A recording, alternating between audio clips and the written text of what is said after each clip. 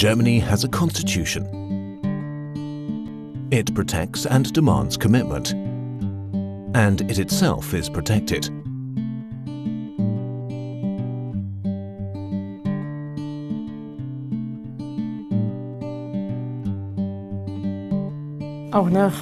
It's quite an uplifting feeling entering this building, not just because it's a beautiful building, but because it was also the first court building to provide transparency, to enable citizens to see us at work.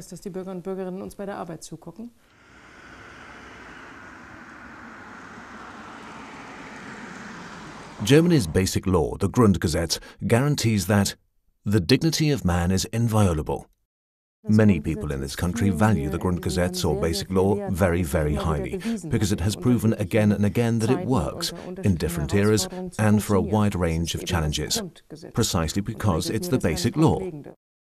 Men and women are equal. Gender equality, equal rights for men and women, is part of the human race's grand dream of equality.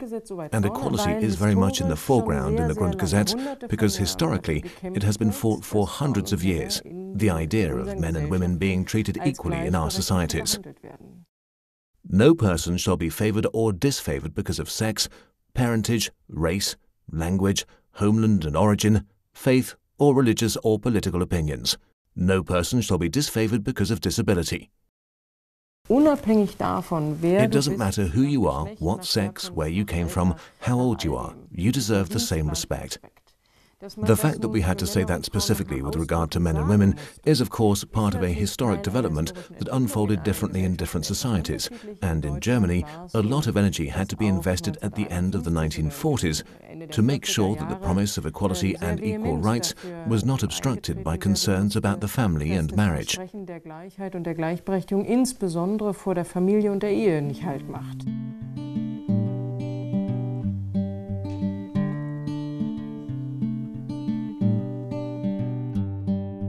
Our task is simply to ensure that the Grundgesetz is respected.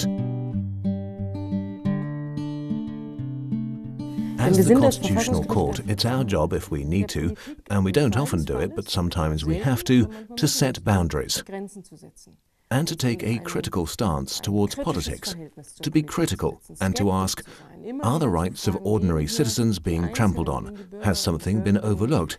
Is somebody being disadvantaged? Is somebody being left out? Or, to put it positively, is democracy really working here? Is it really a social state? And is the rule of law working as guaranteed in the Grundgesetz?